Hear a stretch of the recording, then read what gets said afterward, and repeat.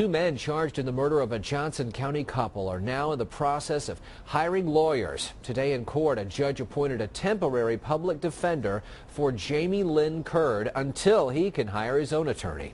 Marvin Potter Jr. is in the process of hiring his own lawyer. And the two men are charged with first-degree murder in the deaths of Billie Jean Hayworth and Curd's cousin Billy Payne at the couple's home outside Mountain City, Tennessee. A family friend found Payne and Hayworth's baby unharmed in his mother's arms at the crime scene. The TBI said the victims had a history with the Potter family. Investigators said the pair filed a harassment complaint against Potter's daughter last year, sparking a feud between the families that resulted in murder. 11 Connect's Nate Morabito was in the courtroom for today's arraignment in Mountain City. Nate, what decision did the judge make concerning what I know is a big issue in the community, bond for Curd and Potter? Josh, right now Marvin Potter's bond remains set at $200,000 per count. The judge held off on any decision about that bond. I'll explain why in a minute. But the judge did increase the bond of Jamie Curd. Curd is the cousin of Billy Payne, one of the victims in this case. Curd was previously held also at $200,000 bond per count. The DA's office says that is a high bond, but to make sure he didn't get out of jail and hurt someone, they asked the judge to up that dollar amount, which he did.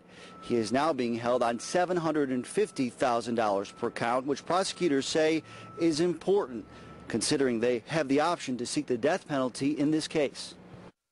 The fact that one of the victims was related to him shows his attitude towards family, and the fact that this is potentially a capital offense, that he could get the death penalty, we feel that that really affects his flight risk, the fact that he may take off.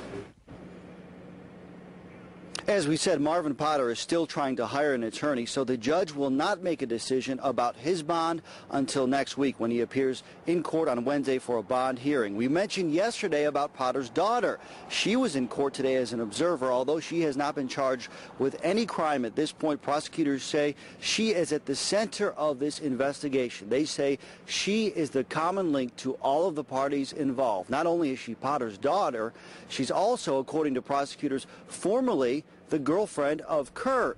She was also the defendant in a harassment case last year that was dismissed. In that case, which involved some phone messages and some internet postings, according to investigators, the victims in this case testified against her. I spoke with the mother of Billy Payne after court today, Josh. She told me all they want is for justice for these two people. They continue to ask for everyone's prayers. All right, 11 Connect's Nate Morabito reporting live for us this evening in Mountain City, Tennessee. Nate, thank you very much. We appreciate it.